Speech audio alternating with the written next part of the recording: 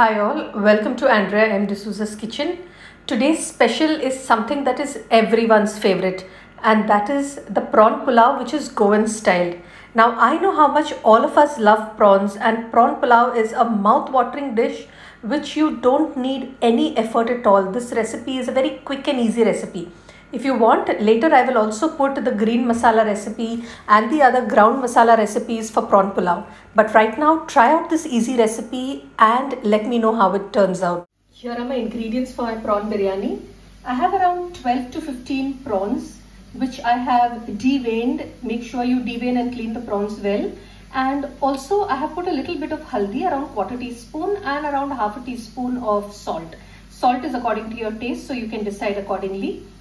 I have over here some onions that are frying along with 2 tej patta. Now these are 2 medium sized onions, 2 tej patta, around half a teaspoon of shajira, around 3 lavang, 2 inches of cinnamon that I'm going to fry until the onions caramelize well. And I've just put around 3 tablespoons of oil to fry these onions. Now while this is happening, these are my other ingredients.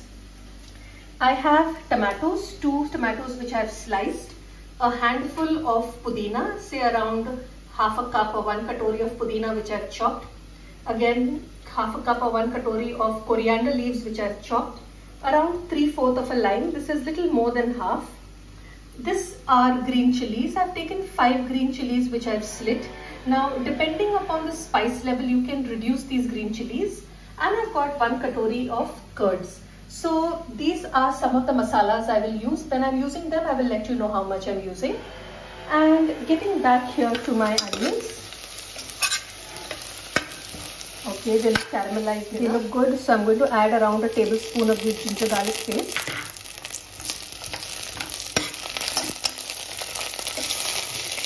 Let it fry for a second. It smells extremely good when you add this ginger garlic to it. Now that my onions are done, my ginger garlic paste is added, I'm going to add these tomatoes. Let them soften a bit.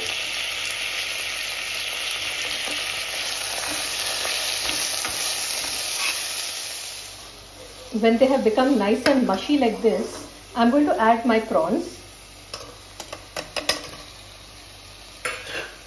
With a light hand, just mix it.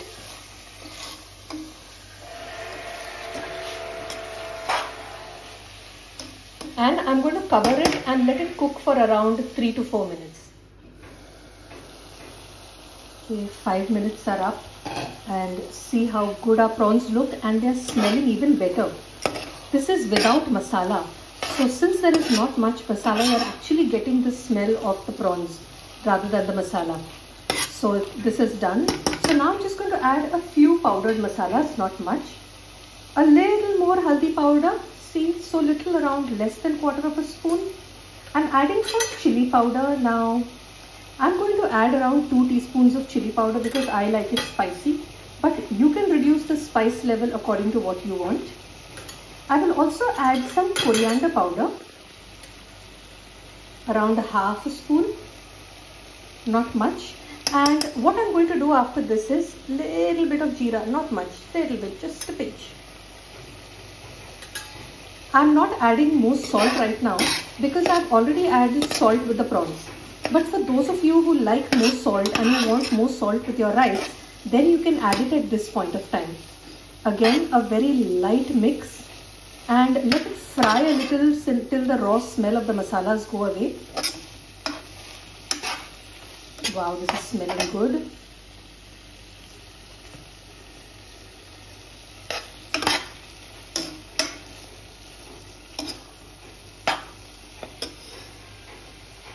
Now I'm also going to add my pudina leaves, my coriander leaves, and my green chilies. Some people like to add the green chilies earlier and fry them a bit. If you want to do that, you can do that also. Give it a light mix. Looks good already, doesn't it? So here it is in the process of being made. Looks good, doesn't it? This time I'm going to squeeze the lime.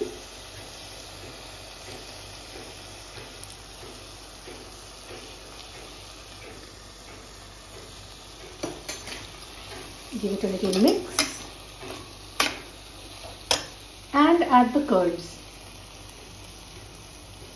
Now once you add the curds, make sure you mix it lightly because we don't want the curds to tear or anything like that, or rather curdle.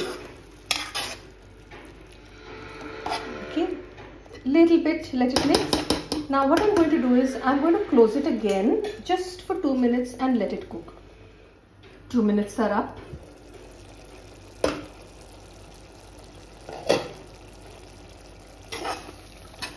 Make sure you use a light hand. We don't want to break our prawns or overcook them. But see how appetizing it looks even right now. I'm going to add a soup cube that I have. Now this is completely optional. You can use whatever soup cube you have in the house. If you don't have it, then you can do without it. The pulao tastes good even otherwise. So it's okay even if you don't add the cube. I'm also going to be adding my rice now. This is 2 cups of rice which I have washed and soaked for around 15-20 minutes.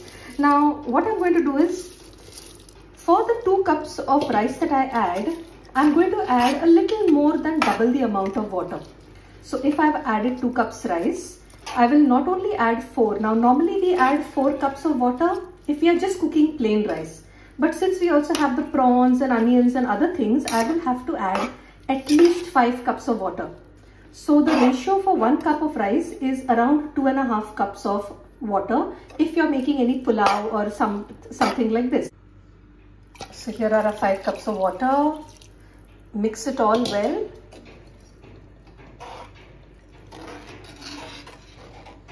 Make sure nothing sticks to the bottom. Make sure everything is mixed properly. Again with a light hand. And now what I'm going to do is, I'm going to cover it and increase the flame and let it come to a boil. Now one very important thing is, you need to be right here when it is coming to a boil. You don't want it falling down. So you need to stand right here and keep a look on it when it is coming to a boil and not let it spill over. And once it comes to a boil, I will reduce the flame, open the cover a little bit and let it cook for a while until it is done. Looks like it's coming to a boil. Here it is. So right now I'm going to lower the flame, give it a stir, and then I'm going to cover it partially and let it cook on a low flame. Don't close it completely, otherwise it will overflow. Let's check. Wow, it's nearly ready now. So a little bit of water left to dry. Can you see this? It looks lovely. So what I'm going to do is, I'll just let it be for a minute, not very long because I don't want it to burn or any such thing. And then I'm going to switch off the flame and let it settle for 5 minutes before I start serving. It's very important that whenever you make something like this, you let it settle before you actually start serving. So see how lovely it is? I think it's time now. I'll switch off the flame and I'm going to close it and keep it aside. There I am. It is settled for around 5 to 6 minutes. So let's go and serve. Amazing smell. Wow, see this? And just look at this rice, so perfectly cooked.